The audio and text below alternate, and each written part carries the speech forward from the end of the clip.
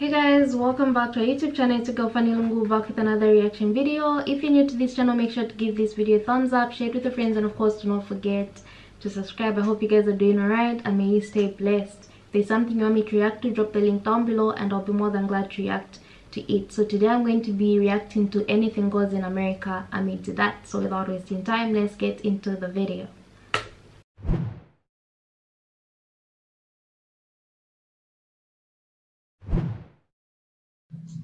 So we have the book of God, separate, the words of the prophet, separate, the words of the historian, separate, and our Arabian Night, separate.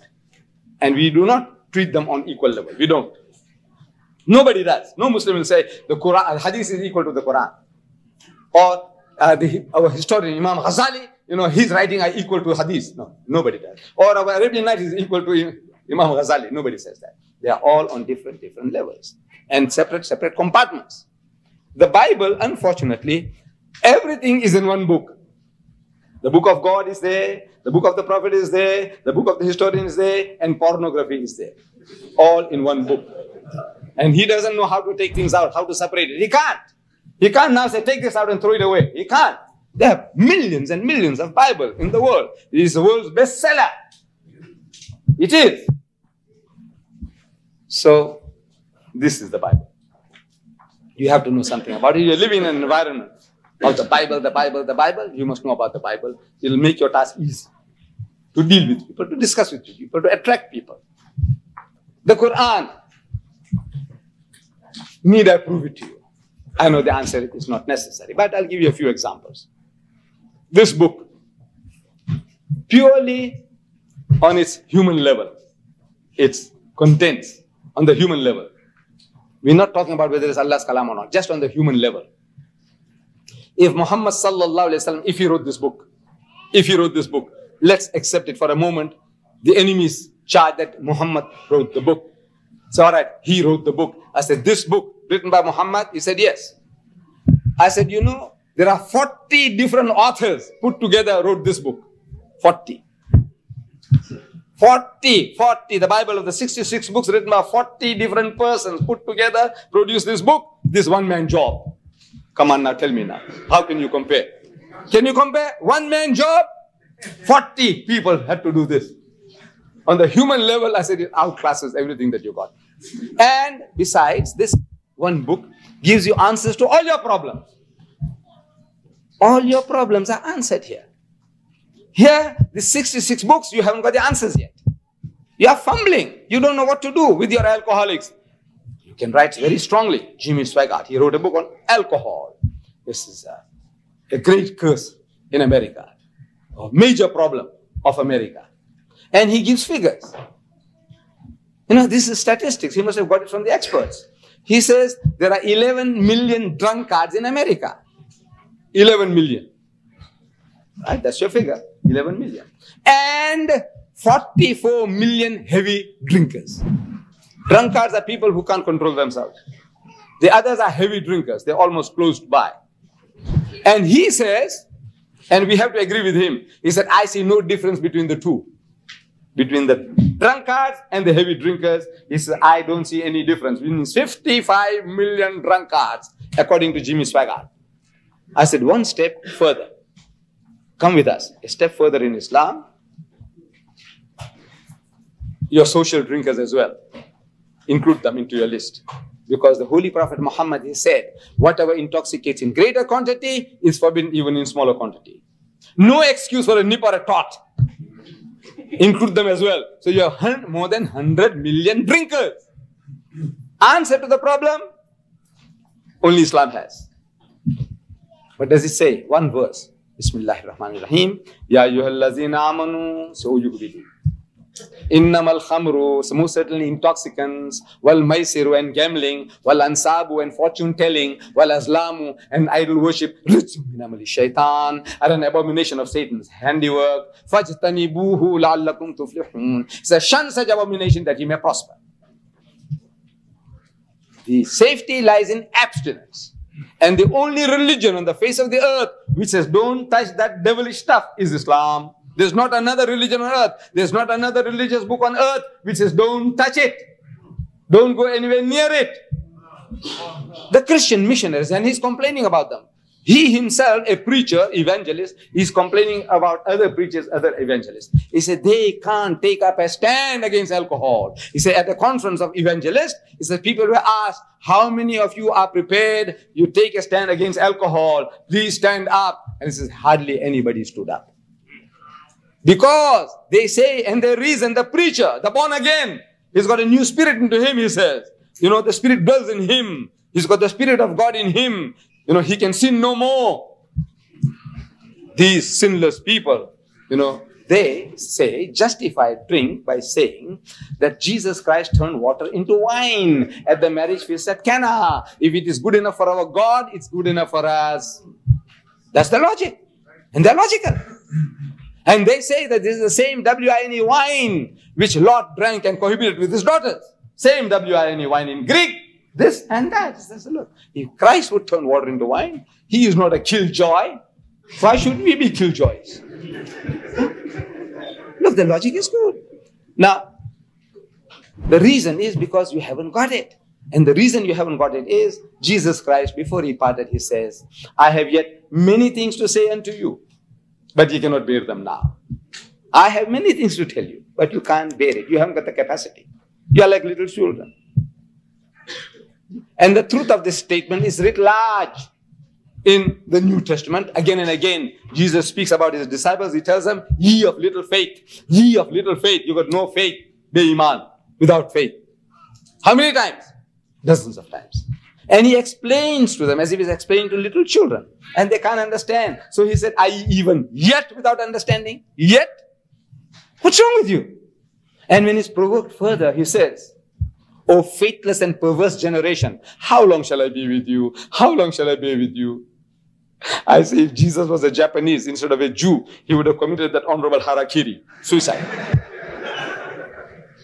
Look this. Everything he says, they misunderstand. Everything. And everything he has said, his followers, disciples of today, they misinterpret. Everything, without exception. I can give you examples. So Jesus says, howbeit, when he, the Spirit of truth, is come, he will guide you into all truth. For he shall not speak from himself, but what things soever shall he hear, that shall he speak. And he shall declare unto you the things that are to come. He shall glorify me. So who is the Spirit of truth? So the Christian says the Holy Ghost. Who's got it? Everyone. Every church. In my country, there are 1,000 different churches and denominations among the whites of South Africa and 3,000 among the blacks. This morning, I had a confirmation that you have 40 different Baptist churches in America. Different. One won't go to the other Baptist church. But me, I don't have music in the church. You have. You, he has music, but he doesn't allow dancing and on. 40 different Baptist churches in America. I don't know altogether how many sects. And I'm discovering new names, which I didn't know before. Cults, new cults. Jesus only. There's a new cult. You know, I know this from Jimmy Swaggart's book. I didn't know that there was a Jesus only. That means the Father is Jesus, the Holy Ghost is Jesus, and Jesus is Jesus. That's a Jesus only cult. You have people in your midst. You have funny things here. America is right for anything. America is ready. Wallah, it's ready for anything. You see, look, Sun Myung Moon, the Korean. You know, he comes here and he says he is Jesus Christ in the second coming. And there are people prepared to worship him. They worship him. Then there was one of our blacks, you know, Father Divine. He's dead now. This Father Divine, he claimed to be God. And the Caucasian, the white man worshipped him, and the black man worshipped him, and everybody worshipped him. You got to make the claim. Swami Prabhupada, who started this Hare Krishna movement, the people worshipped him as God. Guru Maharaj Ji, the man who never gets old, he's only 16. You know, they worship him as God. Maharishi, they worship him. There is a Satan worshipping cult. I said, anything goes. I want to know why Islam won't go. No, it won't go because you are not opening your mouth. You get inferiority complexes.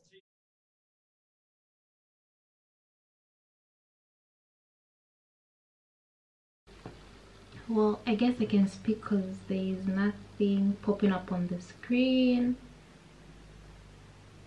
Yeah, there's nothing. This was very interesting to watch. Always love and enjoy his videos. In America, anything is possible. It's there's a certain term people use to refer to America. Like whatever you want, you can achieve it in America. So if there's different sectors of churches, trust me, more are going to come up and it's going to be welcome, because that's just America, you know.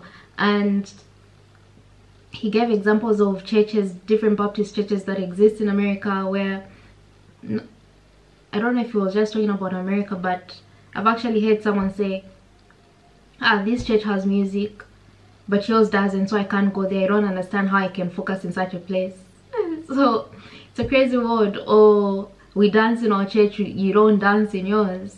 It's like if you're Baptist churches, I thought you should actually unite and be on the same page of doing things, but I guess that's not the situation. All I say, that's where the confusion comes in. I love what he said about the Bible and having different writers. That I agree with him. That's why I was so confused. That's why even when it comes to interpretation of, look at when Jesus turns water into wine, people say, but Jesus did it, so why can't we? So it's, you know, you can't argue with the way someone wants to interpret something. You really can't argue. People are going to do what they like and are going to take something and into something they can understand for themselves, I guess. Even now as I'm speaking, I'll be giving examples, but someone's going to take my examples and say, no, she was saying she's not of this religion. No, she was saying she's part of this religion.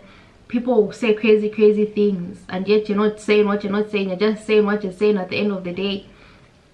There's another thing that Ahmed Deedat pointed out. If anything and everything goes in America, then why isn't Islam going?